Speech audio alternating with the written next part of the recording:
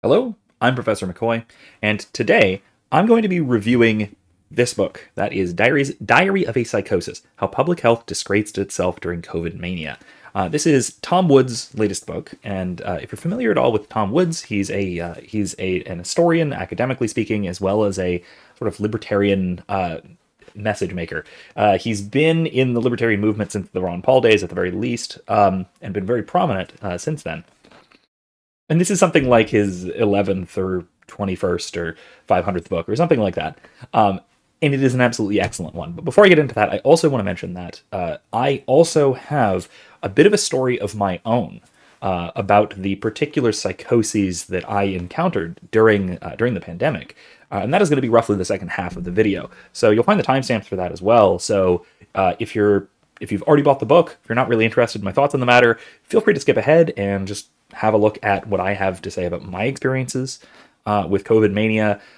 If that isn't as interesting to you and you're just here for the book review, that'll be in the first half. So there we are. So in any case, I will say right off the bat, my review of this book is going to be overwhelmingly positive. I cannot recommend this book highly enough. It is fantastic for what it is. Now, when I say for what it is, that is a bit of a tempering of expectations, and that does have to do with some of my perhaps minor criticisms I would have of the book. So this isn't going to be completely positive. But when I do start saying negative things about this, make sure to keep this in mind, that I do think that this is a phenomenal book, and it almost couldn't be more historically important with respect to the moments of the last few years that we all were dragged through. So, what this book is, how this is set up, requires a bit of backstory. If you haven't followed Tom Woods at all, and if you follow me, you probably have, but in case you haven't for some reason, you should. Throughout the pandemic, Tom does a daily newsletter.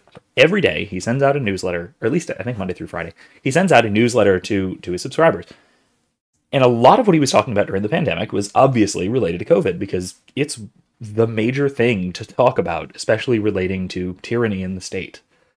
And so throughout this period, Tom had a day-by-day accounting of what was going on and what our responses to it were. This is almost unique. Now, if you followed this channel for any length of time, you know that I've been live streaming throughout most of the pandemic and since.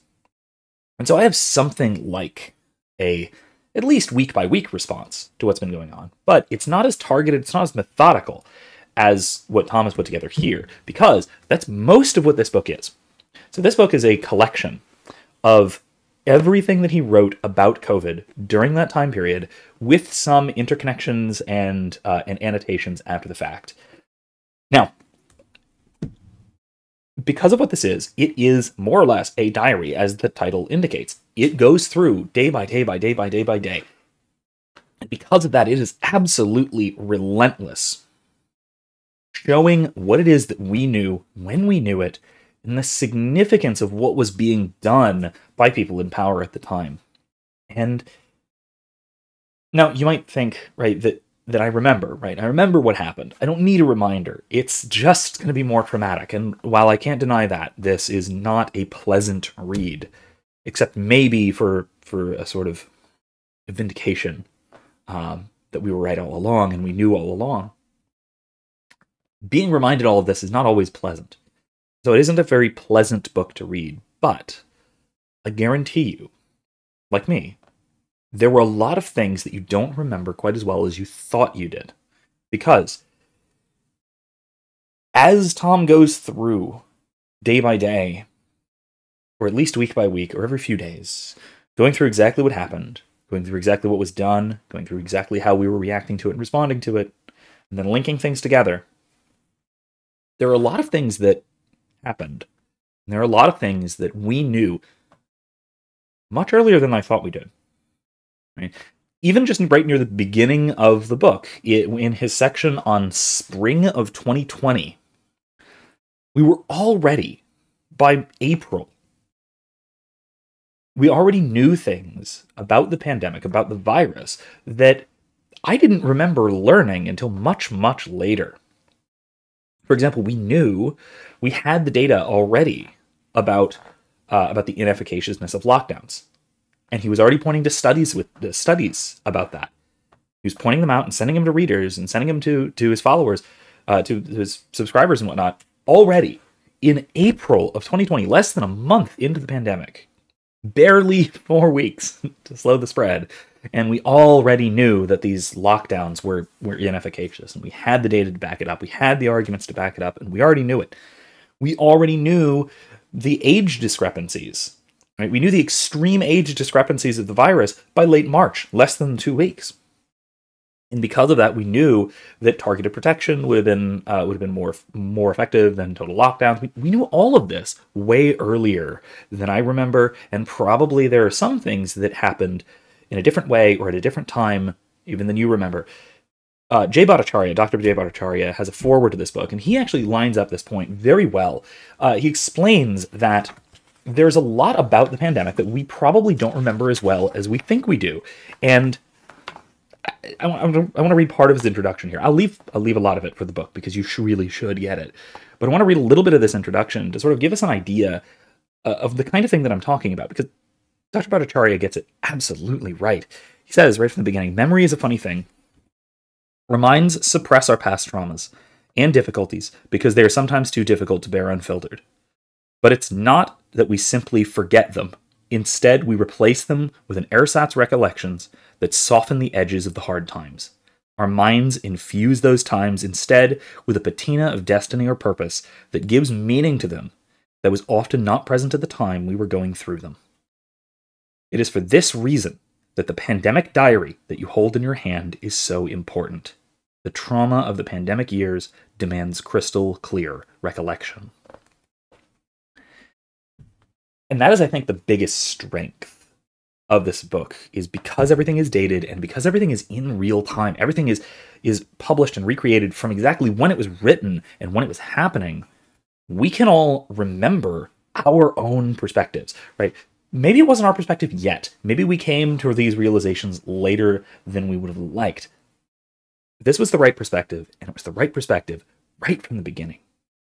And we knew it was the right perspective right from the beginning.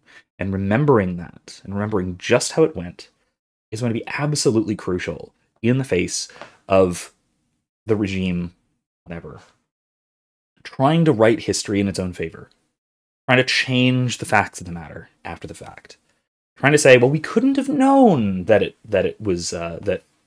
these policies wouldn't work, or we couldn't have known certain things about the virus, about how it spread. Well, all of this, right? We know, and Tom shows us that we knew at the time that it was nonsense. And that is an absolutely crucial reminder. And so I will say about this book that this is, first of all, a good read. It's worth reading.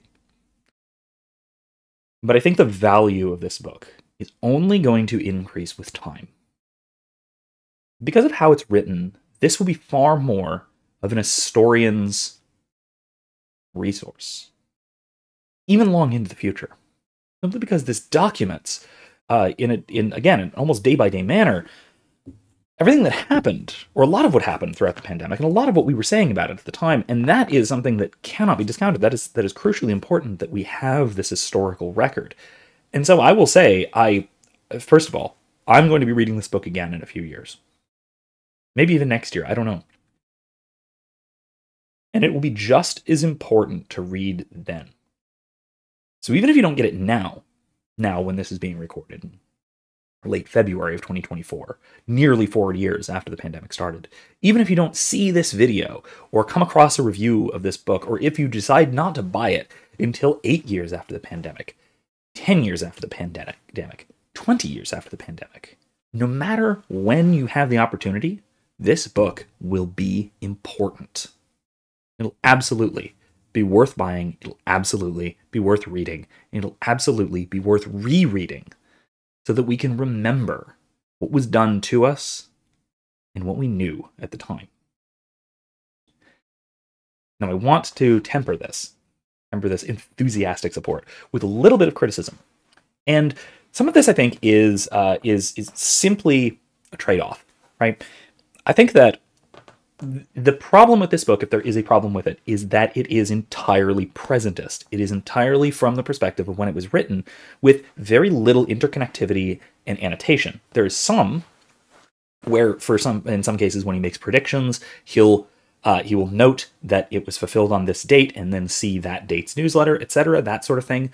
Those are there; those connections exist, but they're relatively sparse, and it's not as it doesn't possess nearly as much sort of retrospective commentary from our perspective now as I might like, right? And I will say, Tom is fantastic at that sort of thing, and he was fantastic about it throughout the pandemic, but I would have liked to see more interconnectivity, references forward and backward, more than we got in the book. Now, I don't exactly know why he decided to do this. It may have been, cynically speaking, it may have been simply because that would have been an exorbitantly more amount of work to annotate through everything carefully and link everything together. But more realistically, it also perfectly well could be that doing so would shock us out of the perspective of the time. Because a large part of this is, as I said, a reminder of what happened then, in the moment. And adding our sort of post hoc historical perspective to that might have changed the tone too much. And so while it would have been good to have more retrospective analysis, I think, that also would have come with trade-offs. And so, again, I cannot recommend this book highly enough. It is phenomenal. It is absolutely worth reading now and later. Just know what you're getting and know what you're getting into. That this is a phenomenal response to anyone who is in the least bit support of the COVID regime. But also that it is purely historical. It's not really analytical. It's not analyzing from our own present perspective, because that's not the purpose of the book, right? So, again, know what you're looking at.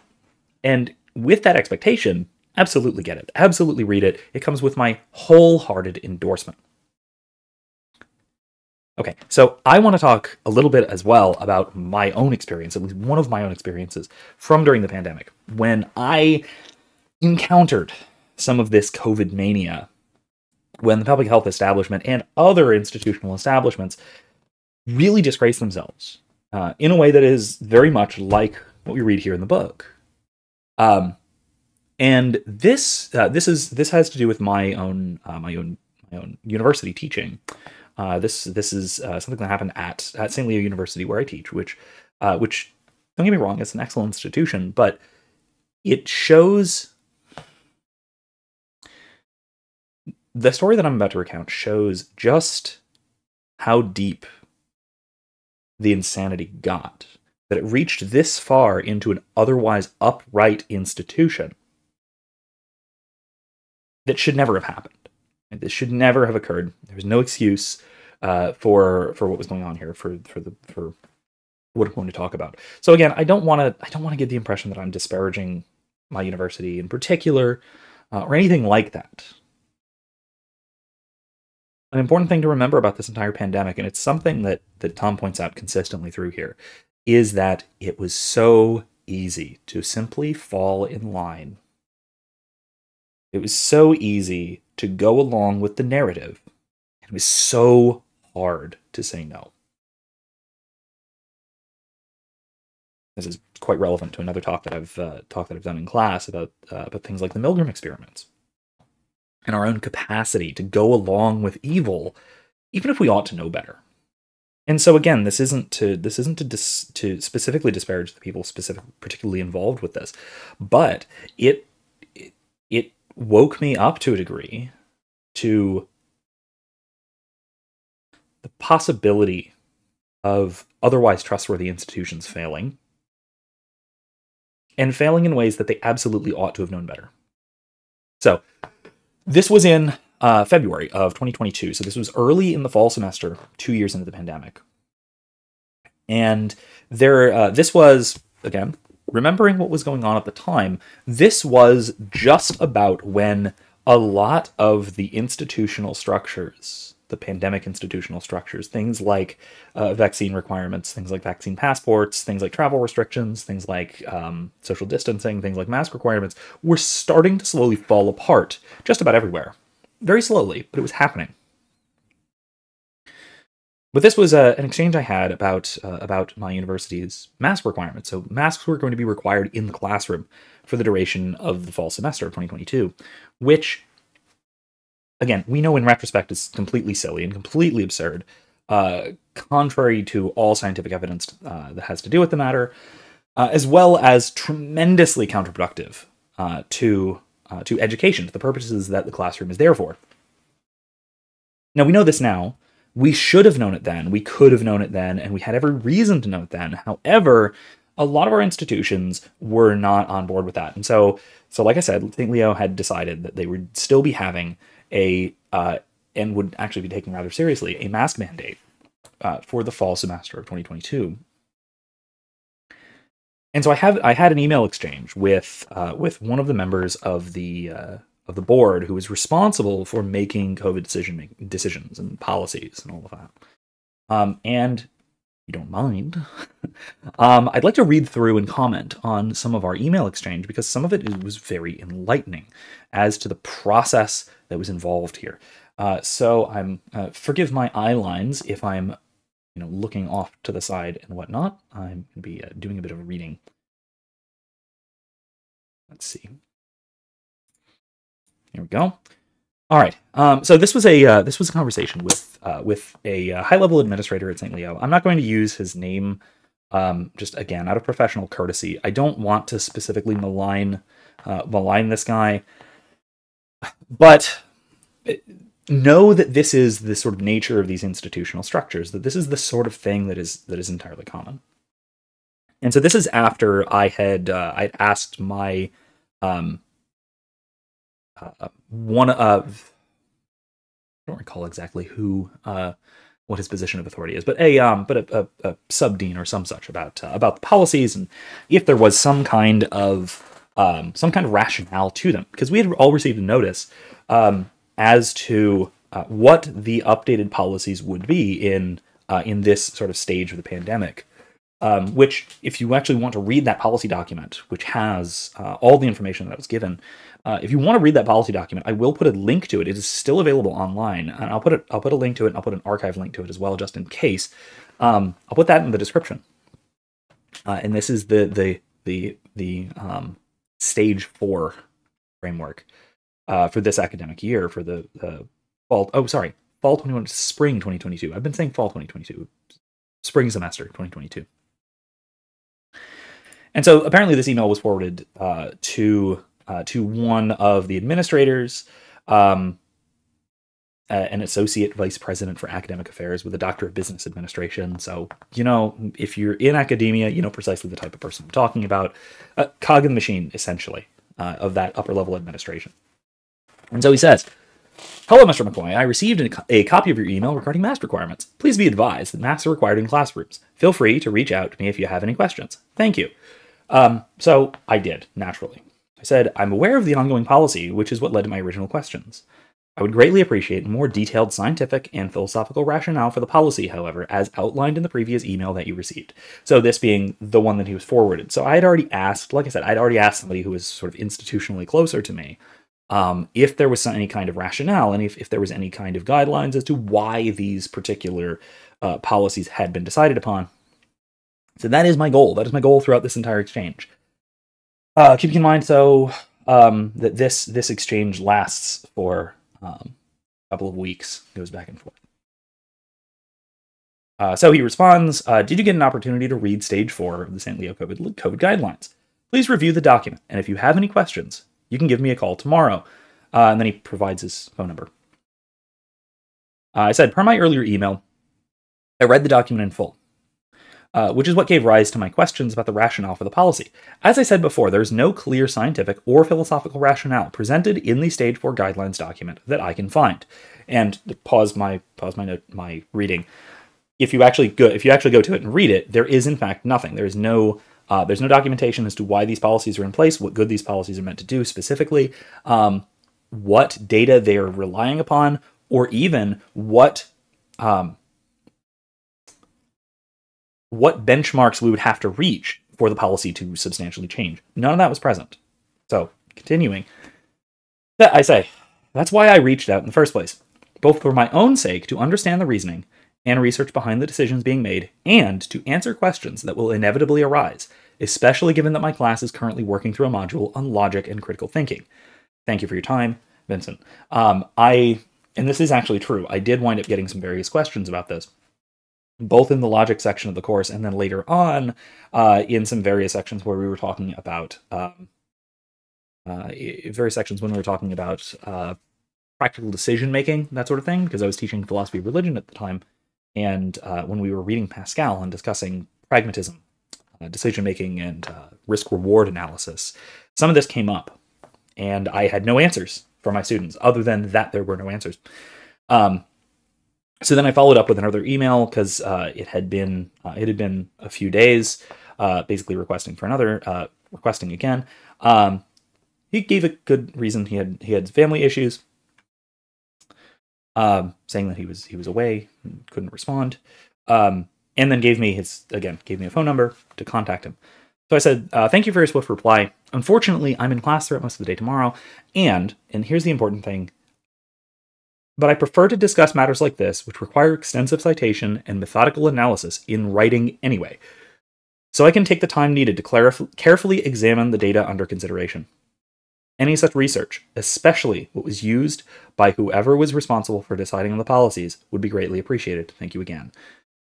Why I do this, and this is crucial, and if you are looking for any information like this, it's absolutely essential this is in part, as I said, because it is just tremendously useful to have the time to carefully examine information before moving forward with the conversation. And this is why academic conversations are best carried out in writing like this. But it's also for documentation purposes. I was trying very hard to find any kind of real documentation, any real rationale behind these policies as to why these were being implemented in the way that they were. And I was, again, hoping to get some kind of documentation so that I could present it to students, so I could discuss it, or even, again, write on it. I was considering writing, publishing on this topic, because I wanted to know what the process was. And so he responds to this saying, I believe I made a typo in my phone number, and then correcting it. So I waited a couple more days to see if he was going to follow up on this, and of course he did not. I said, hello again. Perhaps it hasn't been clear what I've been asking for. I would like to see and review for my own academic and educational interest any documents, data, research, and/or arguments that have been referenced or prepared by those who have made the decision about the policies laid out in the Stage 4 document. I was initially under the impression that there existed some published results available in some form, representing the results of the arguments and analyses which gave rise to these policies. Am I incorrect in that assumption? If so, and the results have not been published, is there a working document that I can access? An annotated bibliography even? Any information you have would be helpful to me, but if you can't, can you at least please direct me to someone who does have such information available to them? Thank you once more. And I think here I'm being pretty courteous and considerate, given the fact that I've been blackballed for this entire period, and I'd gotten basically nothing. So he responds, Stage 4 is the published document, which is online. No other document exists but this one. I am a member of the COVID team who developed the policies for each stage. We review the CDC, State of Florida COVID data results daily, and decide on what steps are needed at that time. In addition, St. Leo tracks its own COVID results for campus and centers, in other words, other educational institutions associated with the university, and make decisions based on those results. Okay, so based on those results, essentially the answer I'm trying to get is based on those results, how? What is the actual rationale behind how he gets from data, which he is not sharing, to a particular policy? Again, if the policy is based upon the data, you can give rationale for it, especially if he is responsible, or at least partially responsible, for the decision-making. Again, this all seems relatively straightforward, right? But again, this seems to be saying that there is, in fact, no rationale, no documentation nothing as to why this policy is implemented in the way that it is. So I responded back. As I said, I've read the document in detail, and there was no rationale or justification presented therein, which is why I originally reached out with questions. You say you have data available and reasoning behind the choices being made. Can you give me that information and ideally a summary of how that information led to the decision? And he responded, we review the data daily and do not keep it since it changes each day.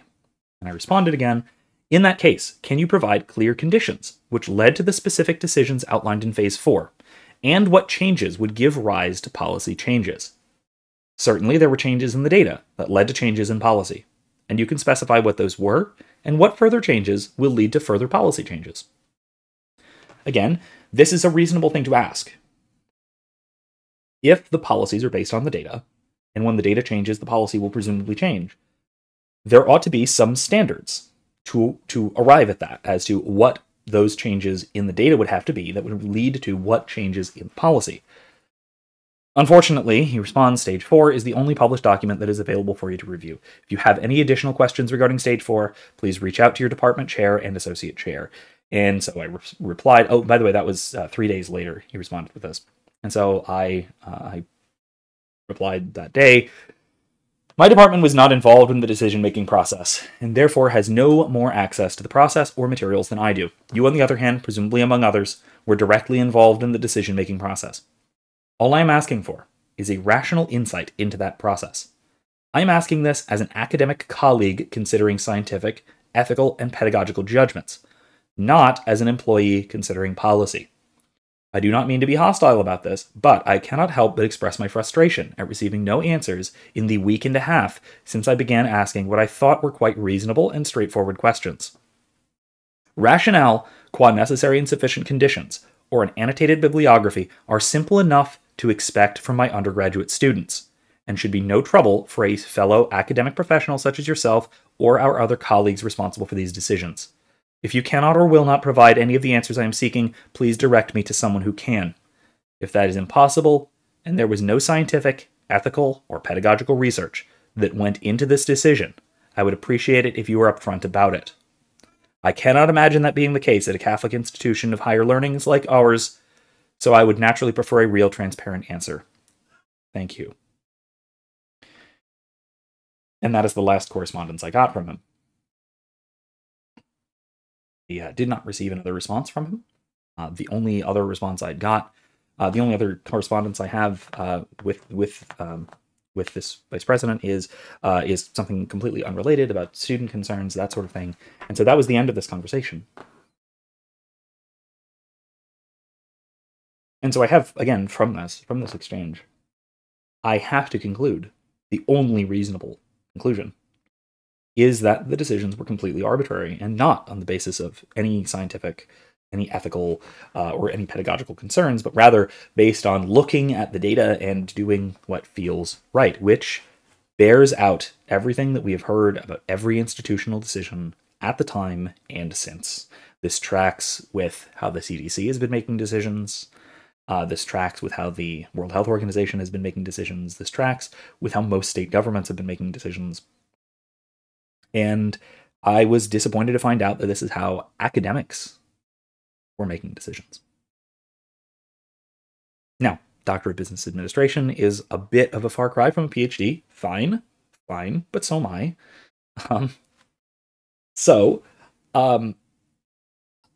It is still an academic position at an academic institution, and a Catholic institution at that. We should be dedicated to the pursuit of truth and the reliance on truth and the importance and significance of ethics in our decision-making that is related to this institution. And that, unfortunately, I found was simply not present. And that was deeply troubling to me and has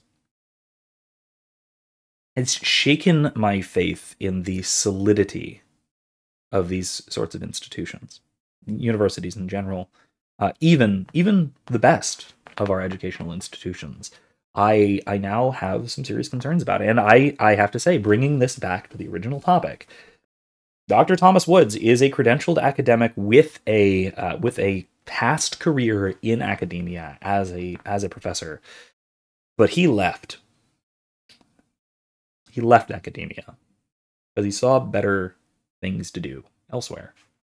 And while I'm not taking that route, at least not at the time, not right now, this is one of those experiences that make his choice awfully tempting. They give rise to some serious concerns about the stability and solidity of the institutions that we otherwise would, or at least would want to trust. And it speaks to the weaknesses of ourselves, of our institutions. And it's just, my story is just one of so very many. I'll mention as well that that Tom wrote a companion volume to this. What is it called? I should look this up. I should know this offhand. But the companion volume to this, called Collateral Damage. That's it. Is a collection of stories from his readers and from his listeners and from his community. Collateral Damage, victims of the lockdown regime tell their stories. It's stories that are like mine, but mostly far, far worse. And that's a companion volume. It's available for free online. You can get a PDF of it. Again, the link to buy this book and to get the companion volume will also be in the description, because, like I said, I cannot recommend it highly enough. There have been lots of stories like this, but far, far worse. And if there's one thing that I can say that this pandemic has done, it is that it has given those of us who are willing to pay attention a very solid and realistic idea of what the world is like around us, what our institutions are really doing and really capable of. It's a bleak look, but it's one that we have to keep in mind. And I think that this book is absolutely essential to keeping that in mind. So that's my story, and that's my review. Once again, I cannot recommend this book highly enough. Absolutely excellent, really well done, excellently put together. It is also huge, because this goes all the way through 2023. This goes all the way through, partway through last year, to the end of last year, actually, I think. Partway through last year. Spring of 2023. So it covers basically the full pandemic for 3 full years of what happened. And it goes through it in such detail, and it's absolutely worth remembering. So even if you don't want to read it now, I understand it's still rather close to us emotionally. Buy it next year. Buy it for somebody else now. Buy it for somebody else next year. This is absolutely, despite being very historically focused, it is all about a particular period of time. This book will remain significant, and it will remain important for years. Maybe forever, maybe as long as our civilization lasts. This will be a very important reminder of what we went through in this incredibly significant and tumultuous time. So, that's all I have for you. Thanks for listening. Go buy the book. I've been Professor McCoy. See you next time.